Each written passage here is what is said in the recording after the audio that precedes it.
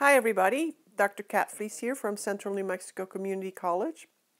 In our last video, we're going to summarize the major functions of the integumentary system.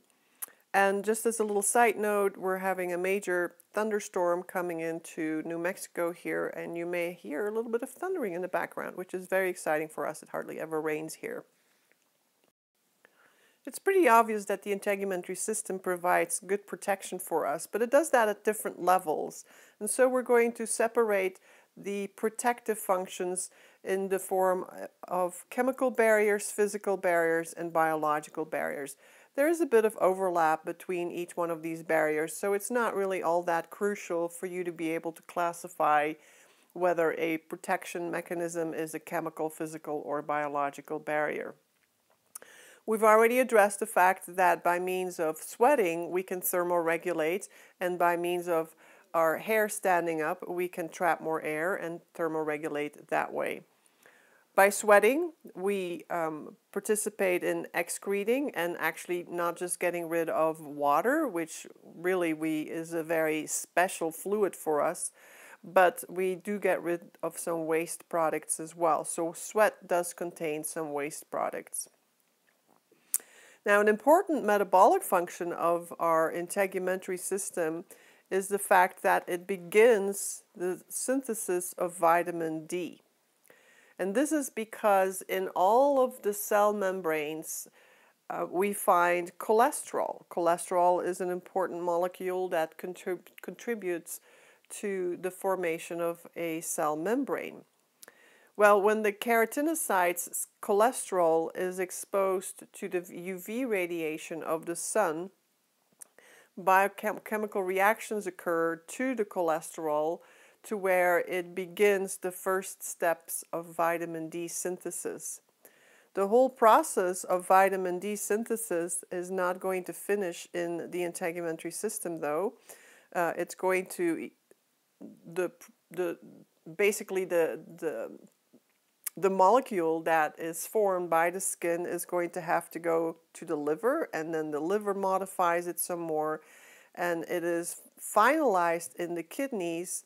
By that I mean the functioning form of vitamin D is created by our kidneys. So our kidneys play a very important role in the creation of vitamin D as well. So what is the big deal about vitamin D? Well, without vitamin D, you cannot absorb any of the calcium that is present in your diet that you use. So therefore, when you drink plenty of milk and you eat many calcium-containing products, if you do not have the right levels of vitamin D, you're not going to absorb in your small intestine most of that calcium. So we need vitamin D for absorption of calcium in the small intestine. Without it, you cannot take the calcium out of the food that you ingested and allow it to be transported into the blood of the connective tissue that we find in the wall of the small intestine. So keep that in mind. This is the main reason for why we see vitamin D added to our milk products. We also see that there is a large amount of blood that can be stored in our skin. As you notice, when we get flushed, for instance, we turn quite red, indicating that there is a way for blood to be diverted towards the surface of our body. And of course, we've learned about the sensory receptors, and our skin is definitely involved in sensation, not just for touch. So not just touch, but also we have thermoreceptors that detect changes in temperature, and let's not forget pain receptors as well.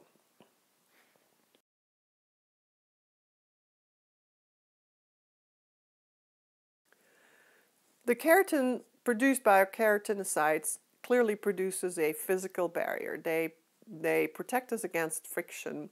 Plus, the keratinocytes are surrounded by these lipids that they secrete around them, which creates a somewhat water resistant type of skin for us. Except that lipid soluble products are always going to be able to penetrate anything that is lipid, including our cell membranes, which of course are made up of phospholipids and proteins. So let's do a quick review here. So cell membranes are always, no matter where we are in the body, are always going to be made up of phospholipids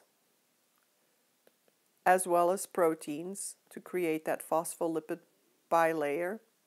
And remember, even some cholesterol in there, when we mentioned that earlier. But for our discussion now, the phospholipids are important because they're going to make it hard for water-soluble products to pass through our cell membrane. So lipids will be able to get through. And what are the various lipids? Well, if we look at our lipid biomolecules, they include indeed the phospholipids, but also the neutral fats, the triglycerides, they're called better. So those are your neutral fats. And then let's not forget the steroids. Steroids are lipids as well. So anything that is a steroid is going to be able to penetrate our skin cells.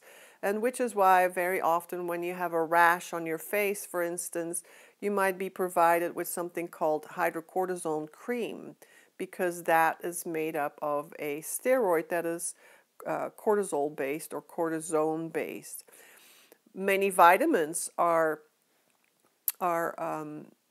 steroids. As a matter of fact, if you'd like to know, the list of vitamins that are steroids include vitamins K, A, D, and E. So you'll see that many of our lotions will have vitamin E in them, and that's okay because it should be able to penetrate. Sex hormones are also steroids, of course, which is why we can have a patch as a form of birth control. And then small molecules, gases, oxygen and carbon dioxide, they can penetrate the skin as well. And then not so great things. For instance, think of the various chemical secondary products produced by poisonous plants. Poison ivy, poison oak are easy to think of. Things you have in your garage, such as paint thinners, are very dangerous. Acetone or even nail polish remover, if you use enough of it, you'll feel that the tips of your skin, of your fingertips I should say, get very funny feeling because that acetone can penetrate. Some of our heavy metals can penetrate, and so therefore we need to be careful with them, lead and mercury. They're dangerous because they can actually impact our nervous system. So lead-based paint is a very dangerous thing for a kid to play around with, for instance. And then all kinds of drugs, many drugs actually, are very permeable. Nicotine can penetrate our skin. Nitroglycerin, which is often given to patients who who are prone to heart attacks. Fentanyl, which is basically something that is given to patients against pain, especially during a surgery. Seasick medications, many medications actually have the ability to pass through cell membranes and therefore our skin as well. At the level of functioning as a biological barrier, our integumentary system, recall, contains various cells, such as our Langerhans cells, that can defend us against pathogens. They're located in the epidermis, to some extent in the dermis as well, but in the dermis we definitely have all kinds of macrophages that will fight off pathogens. And then the DNA itself in the keratinocytes, it can to some extent absorb the UV radiation from the sun and then convert that to heat to some extent. Bear in mind, enough UV radiation and we see that the nuclei of our cells start to become mutated. So the DNA itself has some protective mechanisms as well. With regards to the function of thermoregulation, we've talked about how sweat can function as evaporative cooling. And then let's talk a little bit about how we can thermoregulate by the body rediverting the blood. As I mentioned earlier, we can become flushed looking. Let's say you're working out, which means you're getting hot. Blood is by your body sent to the surface of the body, and that blood carries a lot of heat. That heat can now leave the body easier with the help of the sweat, but also that heat can just radiate off your skin to help you stay cool. On the other hand, when you get cold and colder, the blood is going to be diverted away from the surface of the body towards the inner core of the body where we have our vital organs and to protect them. So we have a way, and you'll learn more about this in AMP2, for rerouting our blood. I mentioned that we can make our hair stand up, or I shouldn't say make, our sympathetic nervous system helps us with the formation of goosebumps, making our hair stand up by contracting those erector pili muscles, and of course that's how we trap more air. Shivering is also a form of thermoregulation, but it actually is not a function of our integumentary system. That is actually done by our skeletal muscles that are contracting and relaxing very rapidly. So we talked about blood being diverted in our body or rerouted. And so this image here shows you or gives you a bit of an idea of the level of vascularization in our skin. We see that there are two major regions where we have a high amount of capillary beds. And that is in the papillary layer here. We have, especially into these dermal papillae, we have lots of capillaries, and they're collectively referred to as the papillary plexus. The papillary plexus. Plexus always referring to a network of some kind. It doesn't always have to be blood vessels. It can be nerve vessels as well, by the way. But in this scenario, in this case, what we're discussing are capillary beds.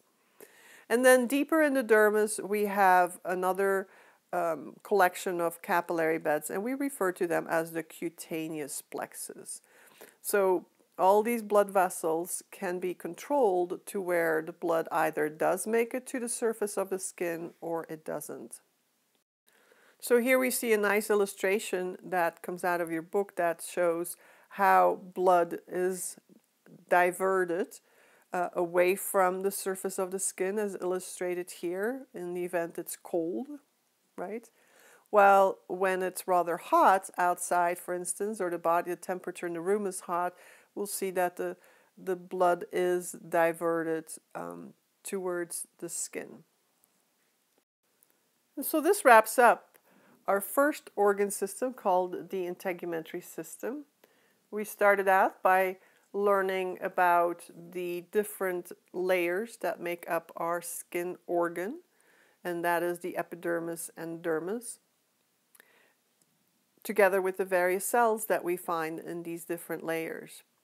We then approached the second component of the integumentary system, and that is the accessory organs, namely our glands, as well as our hair follicles and the nails. We also added the sensory receptors, despite the fact that they really belong to the nervous system. And we finally wrapped everything up by summarizing the major functions of the skin. And be sure to not forget that your integumentary system, the skin, the keratinocytes, play a very crucial role in vitamin D production.